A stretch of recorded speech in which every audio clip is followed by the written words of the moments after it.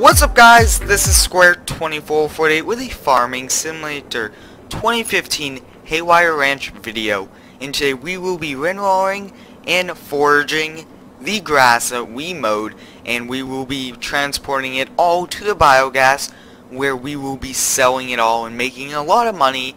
That way we could buy more equipment. And to start this off, we will have to rent a new windrower since the last one was not working correctly.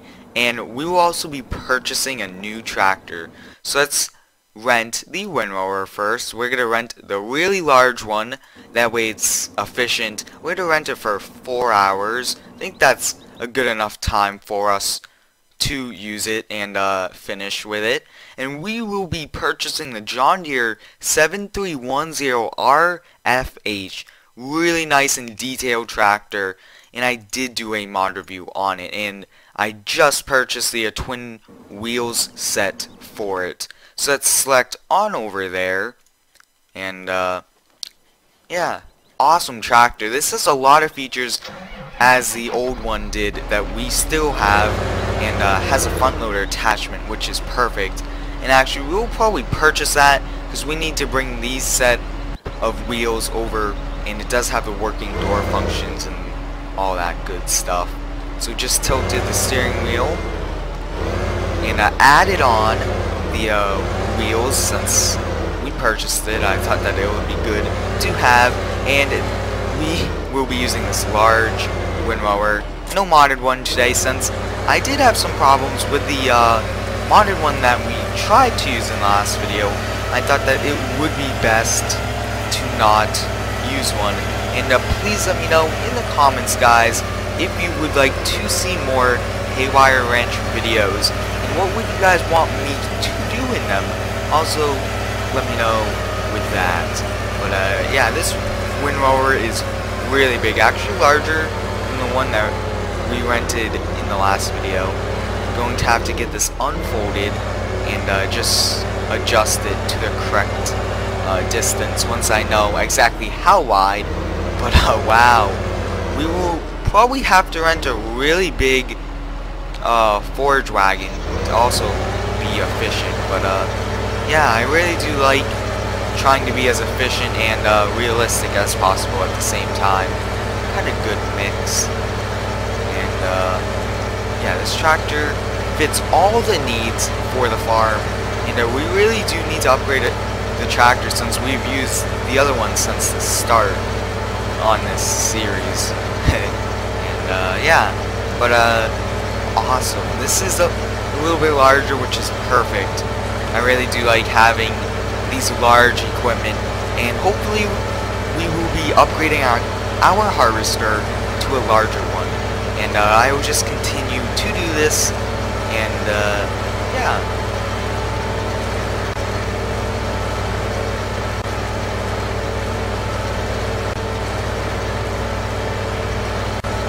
Finishing up now with the windrower here, just at one more pass, and then we'll switch on over to the forage wagon. And like I said, we will be dumping it all at the biogas. That way we can sell it and make a lot of money. And I'm sorry for this John Deere tractor being extremely loud compared to the other one, but let's head on over to our shop and let's put this in storage for now. Since this windrower is just a rental, we won't put it back in our shop area. We'll just keep it here and just park it right here, and then let's rent the large forage wagon now. That way it's easy and efficient for us because we're going to be going back and forth a lot. So let's rent it, I would say, for 3 hours now. Not too long. Let's go pick it up and start foraging. This is the in-game forage wagon. I don't have any modded ones in at the moment. And I do not have manual ignition in at the moment either, because that was what was causing the problem with the last windrower. And I had to take it out to even attach it to the tractor. But let's head on over here. It's just over here, and let's forge up all this grass, and like I said, we're to be transporting it to the biogas, which is perfect. I really do like the biogas because I've used it a lot in my single player, and I really do enjoy it because it helps make a lot of money for the farm. And yeah, let's just continue to forage now. Arriving at the biogas with the first full load of grass, and to make it more efficient when we go to sell this, we will be putting it all in the silo closest, which is this one right here, and we will be having to rent the loader again, since by the time we are ready to sell this all, our rent for that will be up, which is fine. We'll just rent it again for one day. Let's see how much percentage this is, that way we know how much of these we have to bring here. And we need 10% in here to blanket it, but 5% a trailer. That is a lot. We'll be getting a lot of silage, which is perfect, and I will continue this process for trucking it over here with the tractor.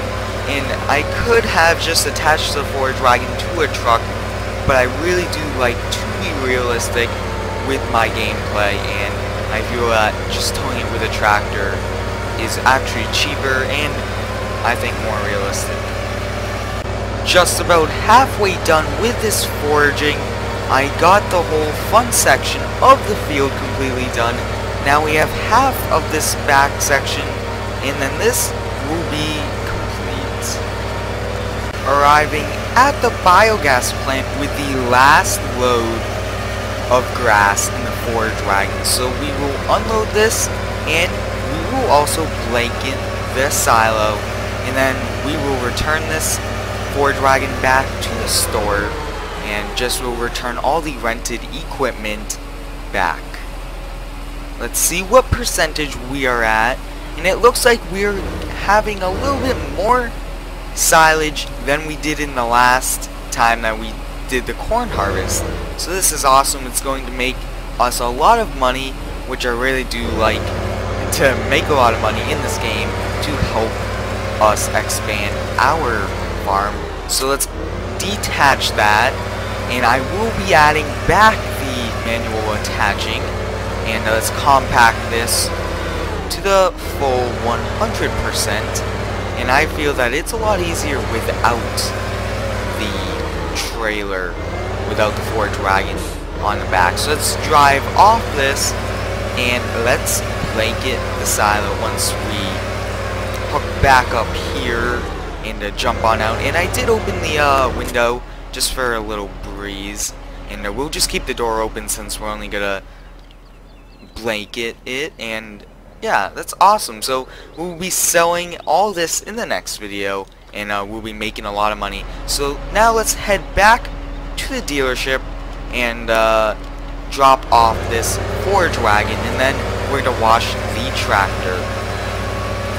Pulling into the store now, and we'll just bring this around back and drop it and bring this back, and then let's also go get the windmower and the front loader, because we do not need those, and I do not want to keep them if we aren't going to use them, and the rent time is only a few more hours.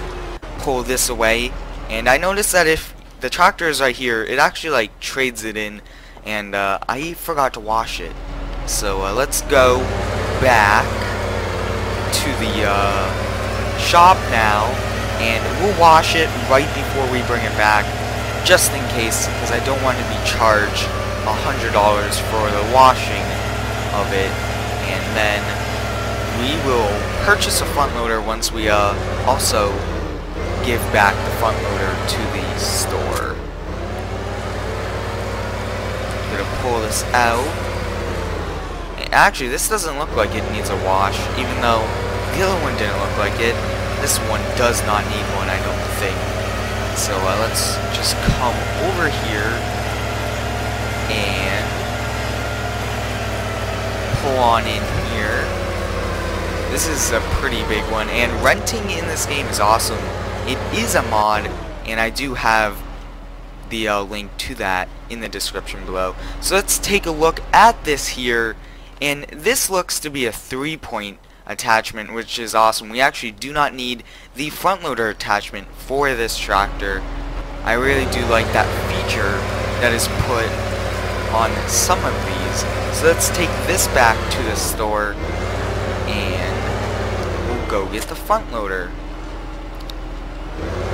Actually, I'm thinking once we get the front loader back here, we might buy the attachment. I think it's worth investing in, since you guys want me to do bales, and we will be doing the square bales, and I can't wait for some baling to come. But let's drop this here, and I'm going to have to decide if I would like the front loader attachment. But let's also wash this up, and then we will take the wheels off, since we do not need them on this at all. And I keep forgetting to always open the door when I get out, because that just makes it that much more realistic. And a lot of you guys are really liking how I am trying to be as realistic and really try to do everything like it would be in real life. So it looks like it's completely washed. Let's take them off. Awesome. And I don't really want to store them with it on, since we do have a small shed here. Gonna have to shut the window, and I'm just going to back this in at an angle here, trying to keep it out of the weather. And let's go get the front loader, which I'm going to have to vehicle select to. And let's actually, this is 8 hours. Let's leave this here actually, and let's head back here, and let's see if this tractor here has a front loader attachment. I'm going to have to turn the tractor on. Awesome, it does. So let's actually, before we wash this tractor, let's go and get that attachment, because I really do think that is awesome. And I'm taking this tractor because it is quieter, and I'm not sure exactly why the other one is so loud, and I'm sorry about that. Let's open the door.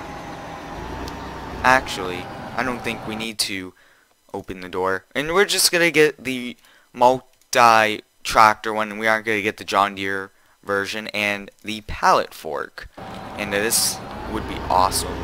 I really am excited that we got this, because it's going to help us out when we do the bales, and it will be good until we get the telehandler.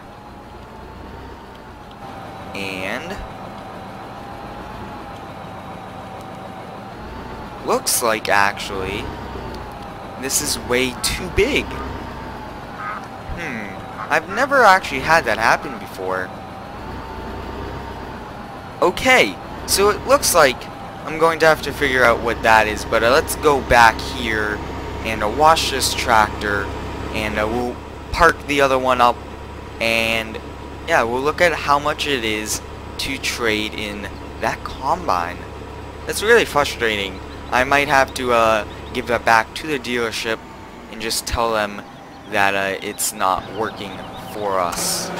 And I would also like to trade in one of the cultivators we have to get us a little bit more funds, since we kind of outgrew that one. Get inside, close that, and just keeping our tractors out of the weather I think will be beneficial for us. Back that in here. Let's go get the other small one. I really do like this one. And I will also be purchasing a Ford tractor. I kind of like those also. And we're going to have to also wash this. Oh yeah, that door's... I kind of like how these doors open this way. It's really cool. Going to keep it closed though. And I'm going to wash this up really fast. And then I'm going to have to decide if we call it a day here. But I think it is perfect. This might be a little bit of a short video, and I'm sorry about that, guys. But stay tuned for the next one, where we will be making a lot of money. We will be harvesting and also selling all that silage. So stay tuned for that, and like always, like, comment, and subscribe.